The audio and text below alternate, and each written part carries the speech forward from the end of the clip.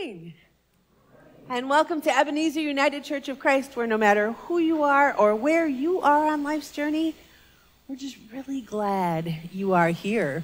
Friends, today is a wonderful and extraordinary day because it's a gift from God, and even more so this morning, we are so excited and honored to welcome the Reverend Daniel Cooperrider, who is the author of Speak with the Earth and It Will Teach You.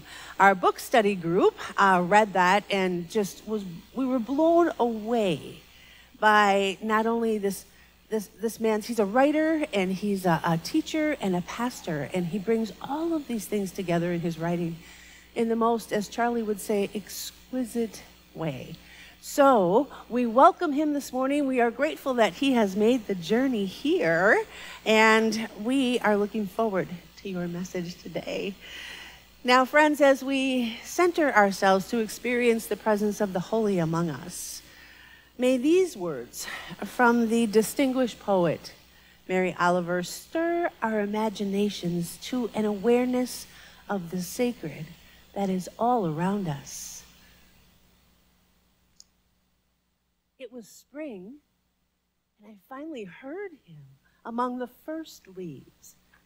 Then I saw him clutching the limb in an island of shade with his red-brown feathers, all trim and neat for the new year. First, I stood still and thought of nothing. Then I began to listen. Then I was filled with gladness, and that's when it happened. When I seemed to float, to be myself, a wing or a tree. And I began to understand what the bird was saying. And the sands in the glass stopped for a pure white moment, while gravity sprinkled upward like rain rising, and in fact it became difficult to tell just what it was that was singing. It was the thrush for sure, but it seemed not a single thrush, but himself and all his brothers, and also the trees around them, as well as the gliding long-tailed clouds in the perfect blue sky. All of them were singing. And of course, so it seemed, so was I. Such soft and solemn and perfect music doesn't last for more than a few moments. It's one of those magical places wise people like to talk about. One of the things they say about it that is true is that once you've been there, you're there forever. Listen, everyone has a chance. Is it spring? Is it morning? Are there trees near you? And does your own soul need comforting? Quick then, open the door and fly on your heavy feet. The song may already be drifting away. Praise be to God for the gift of creation and the gift of people whose brilliance is able to be expressed so beautifully. So now we invite you to please join responsibly, my friends, as we are called to this time of worship. All right. Good morning. For the earth's cycles and seasons, for the rising of spring and the growing summer, for autumn's fullness and the hidden depths of winter. Thanks be to you, O Christ. For the life force in seeds buried in the ground that shoot green and bear fruit and fall to the earth. Thanks be to you, O Spirit. For the earth who models birth and rebirth, death and dying with natural beauty. Thanks be to you, O God. Let us learn from the earth's cycles of birthing and the times and seasons of dying. Let us learn of you in the soil of our souls, of your journey through the death to birth. Let us learn of you in our soul this morning, and the ancient journey of letting go. Amen. Join us in singing together, "To You, O God, all creatures sing."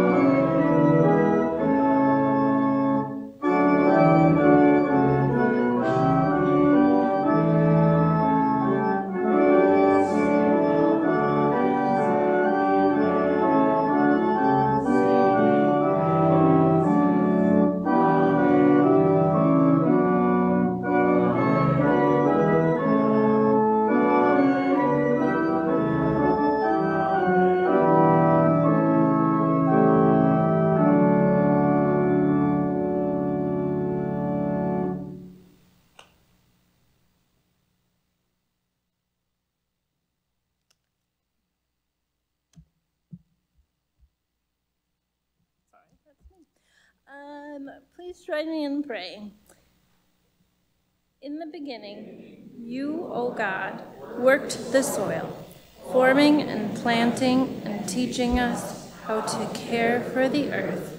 In the beginning, your compassion created community, and you offered all that is good and invited us to trust. We pray that you make today a new beginning, O God. Work the soil of our hearts by hand, form and plant and teach. Shape us into your compassionate community, and give us, we pray, the courage to accept your invitation to live good and right relationship with each other and all of creation. Amen.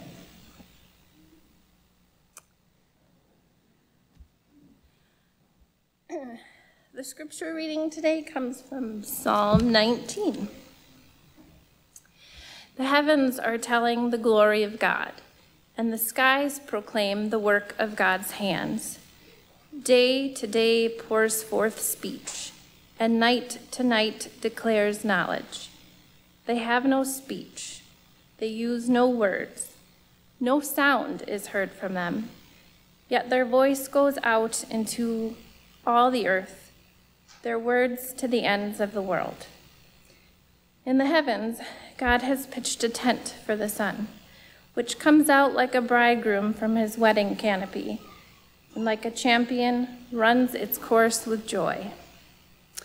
The law of the Lord is perfect, refreshing the soul. The decrees of the Lord are sure, making wise the simple. The precepts of the Lord are right, giving joy to the heart. The commandment of the Lord is radiant, giving light to the eyes. The reverence of the Lord is pure, enduring forever. May the words of my mouth and the meditations of my heart be pleasing in your sight, O Lord, my rock and my redeemer. Thank you, Melissa. And thank you for offering to share your gifts as liturgists. Your presence today was amazing. All right, my friends, if I could have the youngest people among us to please come forward for our time together, I would appreciate it.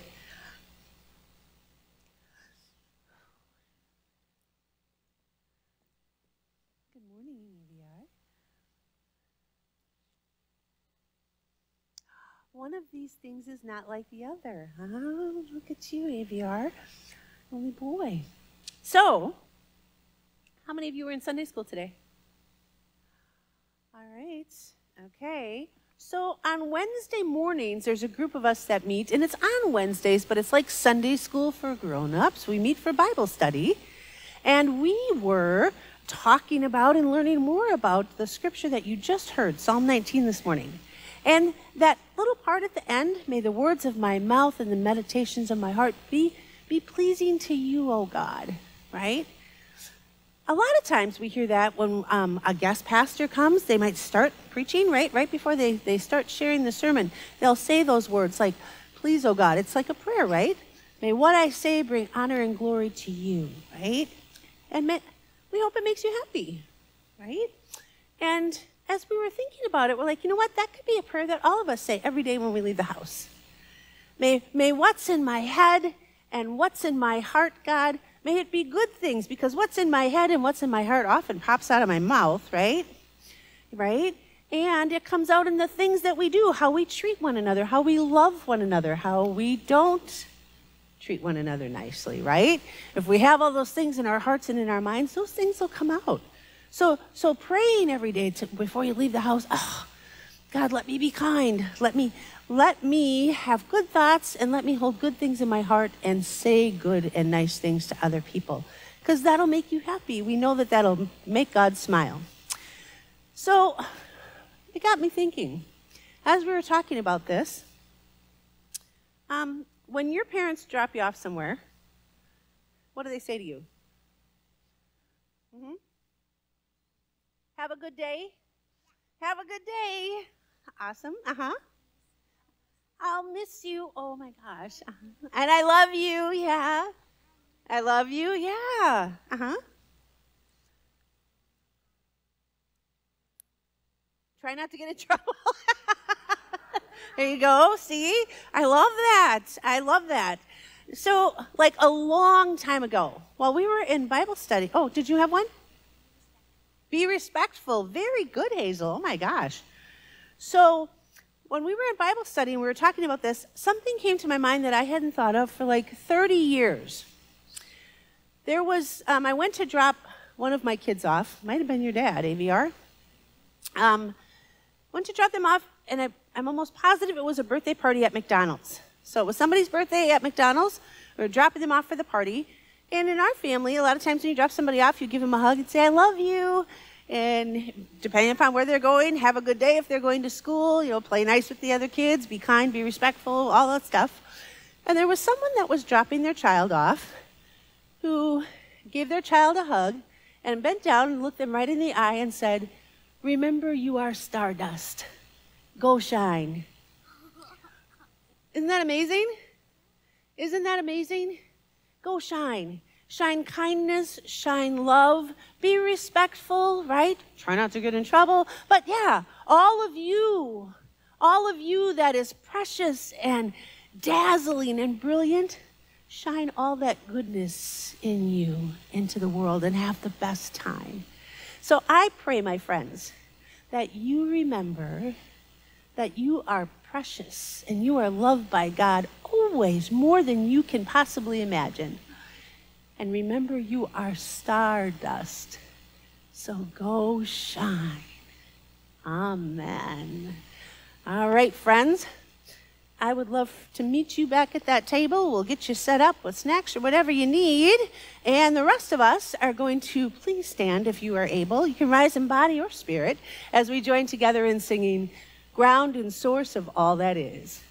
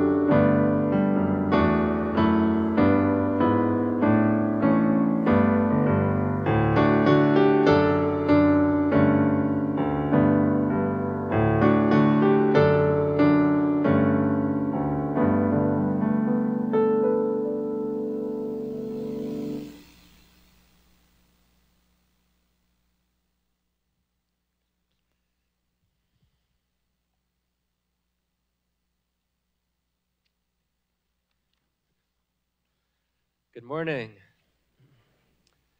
It's really a great joy and honor for me to get to join here with you this morning on this newest day of God's creation. So thank you to Pastor Lori for the invitation, and thank you all for welcoming me into this beautiful space and welcoming community that you all have here. It's special for me to get to be back a bit next to the big lake, Lake Michigan.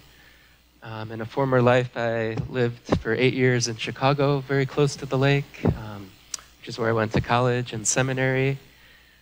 So it's wonderful to get to be back to commune a bit here on, do we call it the east coast of Wisconsin?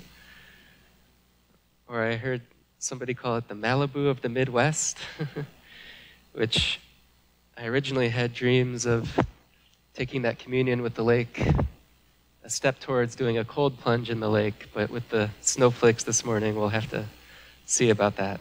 I did not bring a wetsuit. I am, Lori mentioned this in the wonderful sermon on Psalm 19 we've already heard, but I am one of those preachers who often begins a sermon with the prayer that ends Psalm 19. My spouse, Julia, also, she's a pastor of Orchard Ridge UCC in Madison. They also have a 10 a.m. worship, so I imagine her maybe standing up to preach right about now. And we have a 3-year-old who I'm sending a quick prayer is thoroughly enjoying the nursery care room at this moment. But she often does begin with a riff on that preacher's prayer. May the words of my mouth, may the meditations of our hearts, may they be acceptable to you, O God. Reading back towards the beginning of the psalm, there's a little detail that shines bright for me and that I like to think about and turn over in my mind. That's that little image, that little detail, the sun described as running its daily course with joy. And I do love thinking about that. Joy as not something optional or external to life, like the cherry on top of life, but joy is something that's built into the very nature and way of things. Joy as a natural part of the world as the way of the sun. Continuing to read back, though, those stunning first verses, I've found myself wondering recently, or to use a nice phrase that one of my pastoral mentors would often use, she said it came from her Pennsylvania Dutch language and culture. Rather than saying, I wonder, she would often say, it wonders me, it wonders me.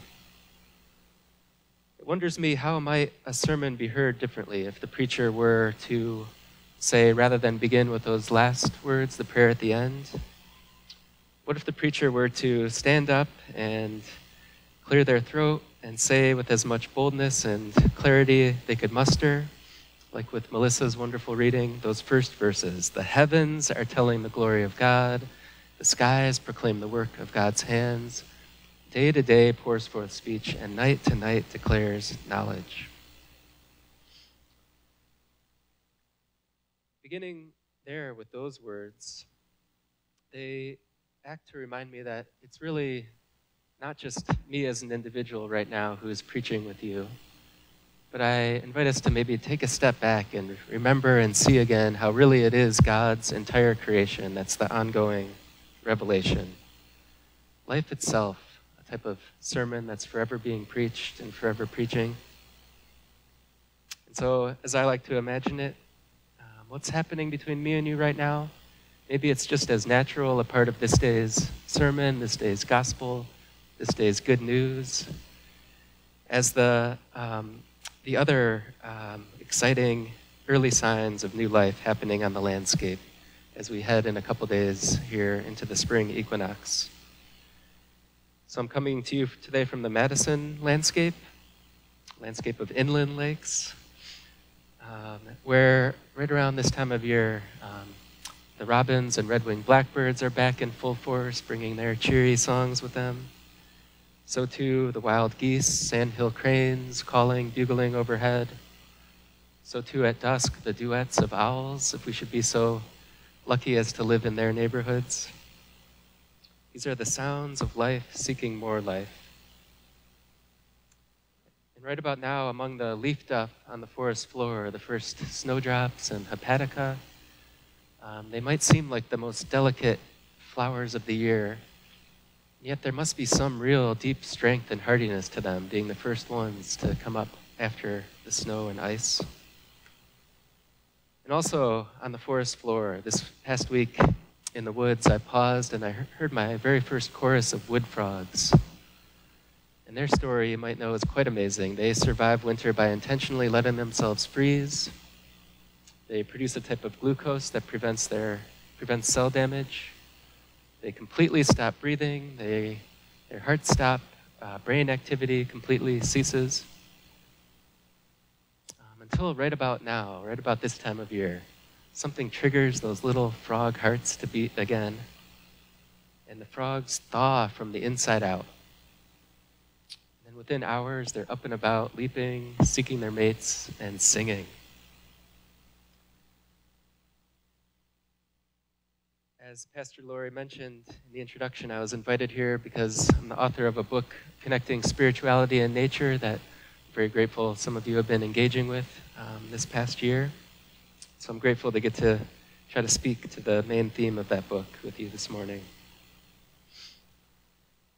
As a path into it, I want to honor and give voice for a second to the lands who raised me. I take that from one of my favorite questions these days to pose to small groups. Tell me about the land who raised you. One of those lands is a small group of family cabins in northwest Wisconsin.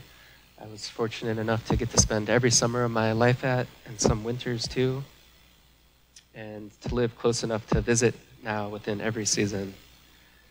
Many of the same species as here. This is a land of white pine, aspen, birch, maple, leopard frogs, snapping turtles, eagle, heron, bass, pike, trout, cattail, lily pad, and tamarack bogs, and as I'm sure you know, plenty of ticks and mosquitoes too.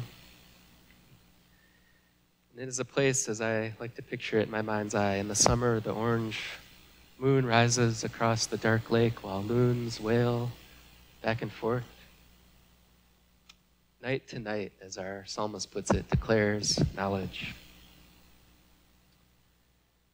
The other land who raised me was the woods and rivers of northeast Ohio, the Lake Erie watershed, particularly the Chagrin River Valley. I grew up just a bit upstream from where poet Mary Oliver grew up from, that we heard from to start the service.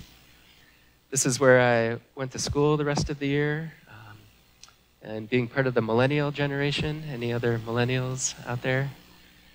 When I think about my environmental education in particular, it tends to have focused around key aspirational, big, heavy words like save and protect. So our generational references weren't necessarily Rachel Carson's Silent Spring or the Cuyahoga River in Cleveland catching fire. But for us, it was the movie Free Willy and Save the Whales. And it was Fern Gully and Protect the Rainforest. First it was Panda Bear, but then it was Polar Bear. It was language of global warming, and then it was climate change. And now we have new terminology entering the culture. Climate chaos, tipping points, warmest years on record. Maybe some of you saw the news, Wisconsin, month of February was a full 16-point-something degrees, warmer than quote-unquote normal. We have now some of the feelings, maybe mental health challenges that can come with this. Eco-grief, climate anxiety, nature deficit disorder, the sense of living in the sixth mass extinction event, species loneliness, solastalgia. That's a new word coined recently. It means not longing for a different time and place like nostalgia, but longing for what your own time and place, your own homeland has become after being ecologically changed. Solastalgia. May the words of my mouth. A few landscapes later, my first call was as a pastor of a rural church in Vermont in the Northeast. I was eager to try to connect these environmental concerns with my pastoral vocation. But I was trained with quite an academic sense of things, to really think my job as preacher was to be primarily an interpreter of the written word, written texts. I went to that school that has their motto, "Where fun comes to die." Maybe you know that one. So each week I would turn to the lectionary, read those assigned texts. I would read commentaries on those texts. I would read commentaries on those commentaries. After a few years, though, I realized the congregation I was with was really engaged in a bit of a different type of reading. So Sunday mornings, I would stand up and announce the lectionary. Today's the first Sunday of Advent, or today, and this is the case, is the 5th Sunday of Lent. I'd then open the microphone, invite folks to share joys, celebrations.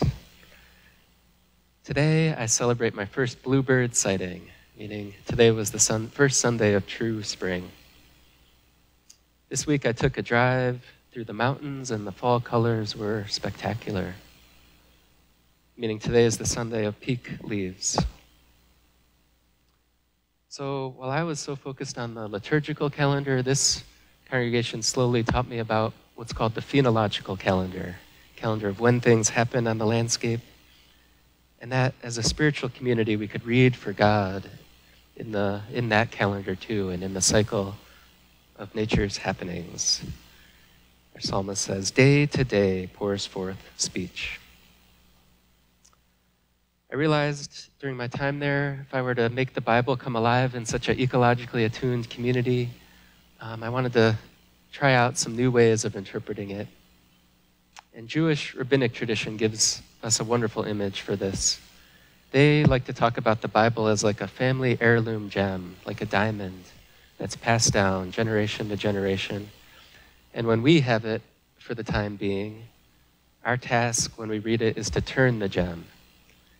You can picture turning a diamond and insert a new way. It reflects light in new ways.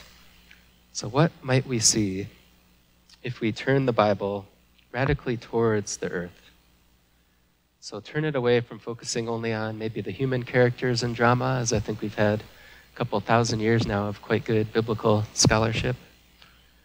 But what if we turned it towards that more than human world of trees, mountains, rivers, clouds, which became the themes and sections of my book. So just to speak to one with you this morning, what might trees in the Bible have to say when we read things from their perspective? There's a wonderful story about Abraham and Sarah. Their favorite spot to camp in the book of Genesis was underneath the oak trees of Mamre. They returned to these oak trees again and again. Genesis chapter 18 tells a story of a particularly hot day. 3 strangers are passing by, and they rush out to those strangers and welcome them back underneath the shade of those oak trees, and they provide for them the most lavish feast they have access to.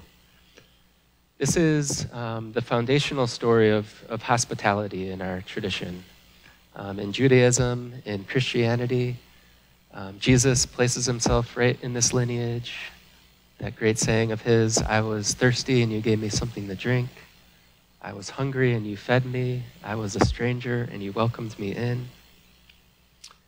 It's a foundational story in Islam as well, and we can keep in our prayers today our Muslim siblings entering the month of Ramadan this past week. But as I looked into it, I was surprised to find this story of Abraham and Sarah welcoming the strangers under the oak tree shows up 3 different times in the Quran. Such an important story. So what if I ask in the book, what if Abraham and Sarah learned something about radical hospitality, generous welcome, directly from those oak trees?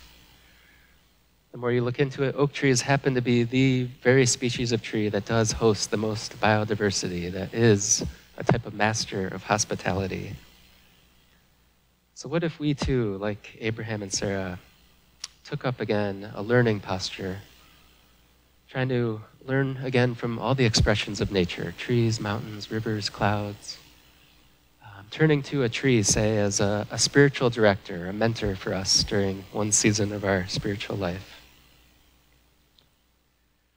So speak with the earth and it will teach you.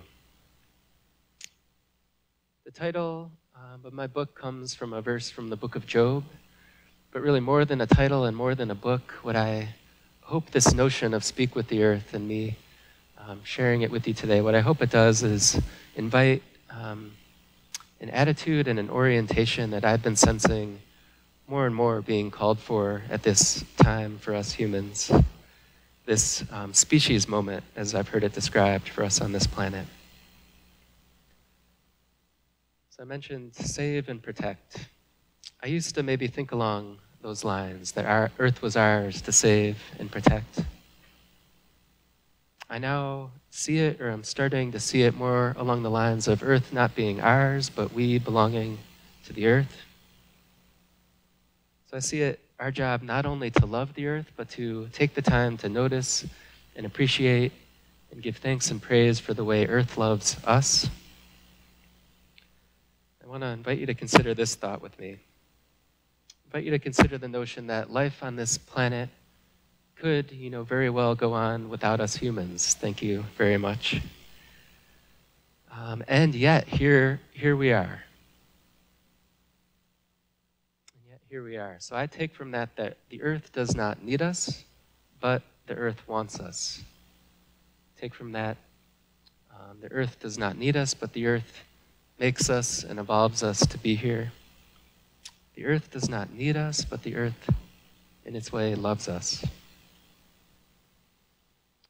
I now see, again, along those lines, nature not so much as ours to save, but nature playing its role in saving us. When we remember, again, that ancient wisdom, we are nature, we are earth, we belong to the whole. So for myself, I've been trying to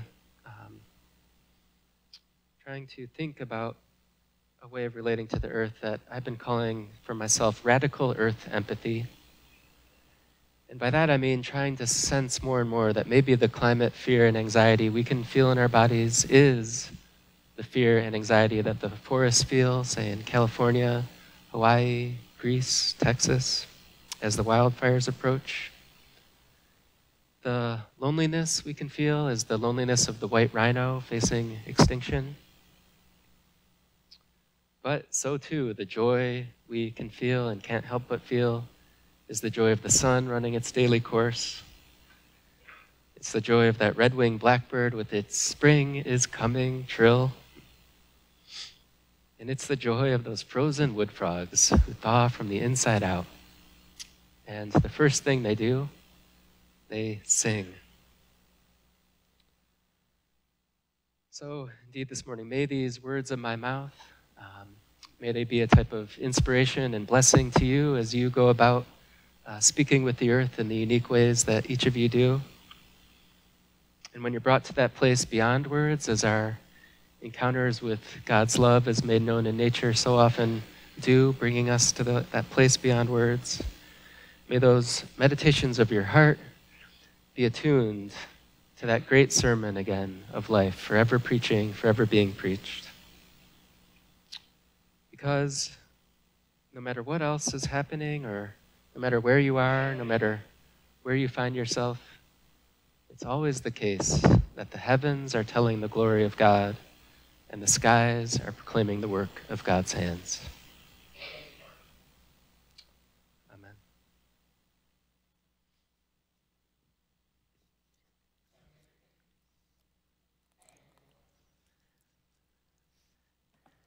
Oh, Daniel, thank you so much. Thank you. And some good news this morning as we approach this time of sharing our gifts, right, of what we offer. He's starting to write another book. So for those of us who thoroughly enjoyed the first one, we'll look forward to that second one. So friends, I would ask that you please join your voice with mine as we are invited to this moment to be grateful and generous. God has created us with the capacity to do incredible things.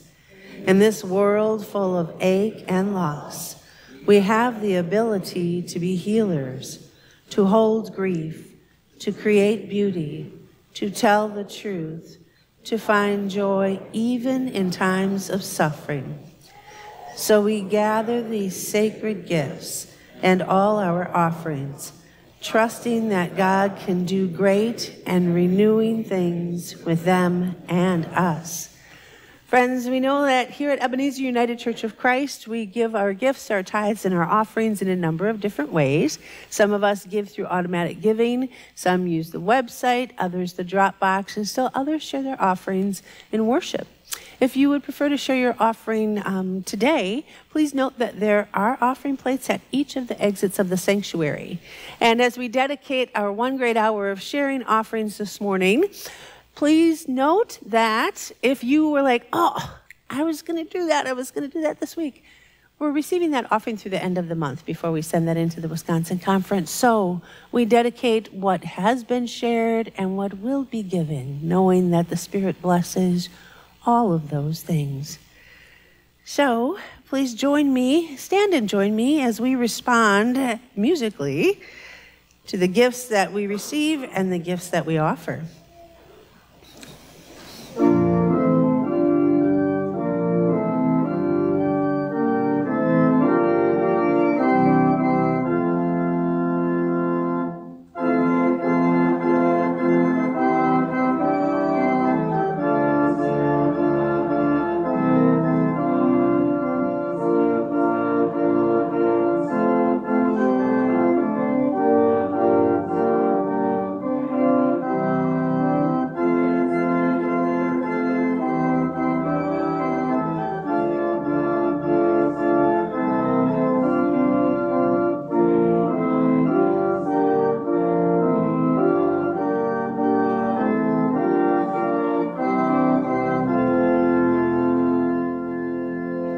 Friends, in a spirit of dedication and commitment, we pray together the prayer of Jesus as translated by a Nez Perce elder. Together we pray, O great Spirit, you are our shepherd chief in the most high place, whose home is everywhere, even beyond the stars and moon. Whatever you want done, let it be done everywhere. Give us your gift of bread day by day. Forgive our wrongs as we forgive those who wrong us. Take away from wrongdoings. Free us from all evil, for everything belongs to you. Let your power and glory shine forever. Amen. Amen. Please be seated, friends, as we take a moment to focus on our life together.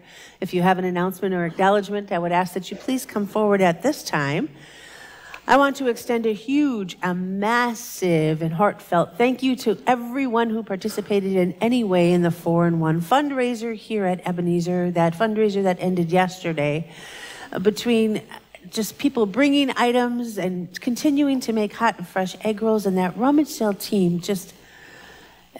I can't even begin to describe to you just all of what they share for special projects here at the church. It's so much time, and they do it so generously. And they share friendship and laughter and genuine welcome to anyone who walks through the door during the week for any number of things. So thank you. Thank you. Our last Lenten luncheon is going to be this Wednesday at noon, so we invite anyone who wants to come for that potluck time that begins at noon on Wednesdays. Janice.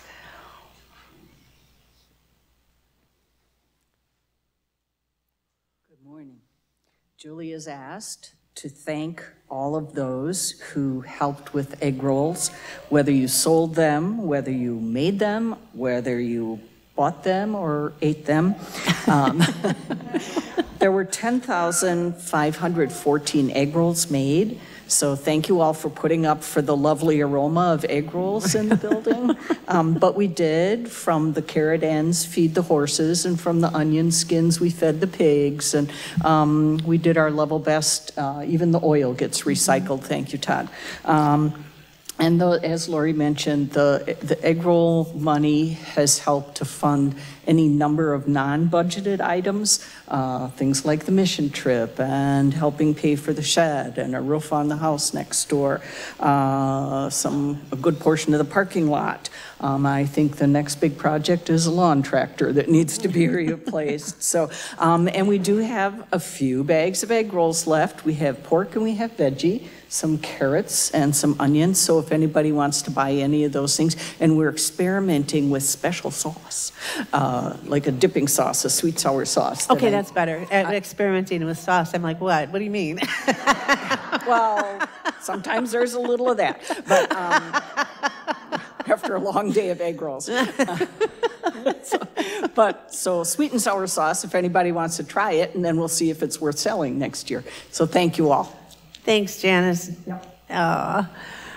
Okay, so this coming Wednesday at 6:30, the movie Ordinary Angels begins. We have a private showing for us at Marcus Theater here in Sheboygan. If you signed up for that, you can come to the theater starting at about 10 after 6. You need to see me because I need to mark that off. We want to make sure that we're paying for everyone who goes in. It's $5. It's just $5. And I'll take, you just hand that to me. I will have some change. Julie put together a change purse for me from the egg roll money that everyone so generously donated toward. I've gotten a few text messages and phone calls this week and today.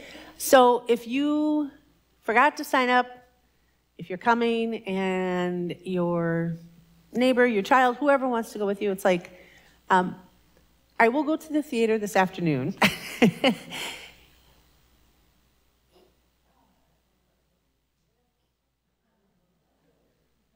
My goodness. I can go to the theater this afternoon and just say, hey, can you accommodate this? They really want to know for concessions and those types of things.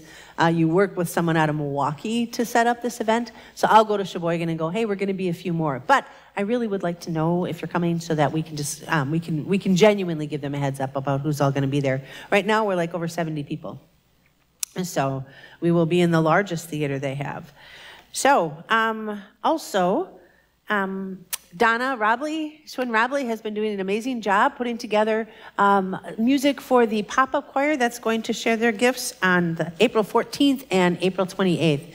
The music is so beautiful. And if you're like, oh, I love to sing, but I don't know. I have a choir voice all day long.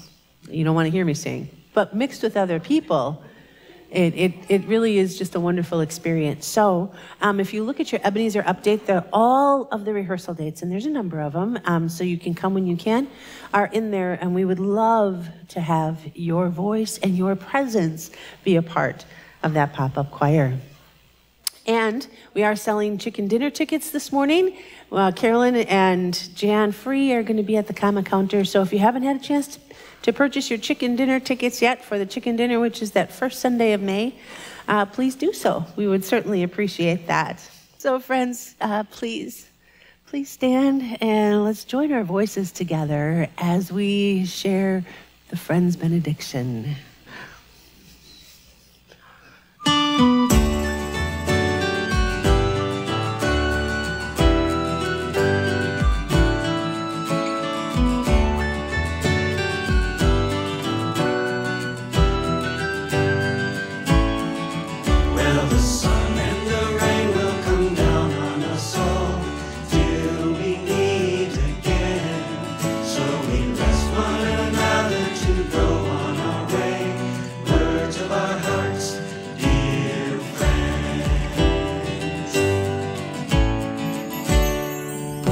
Dear friends, speak with the earth, for it will teach you.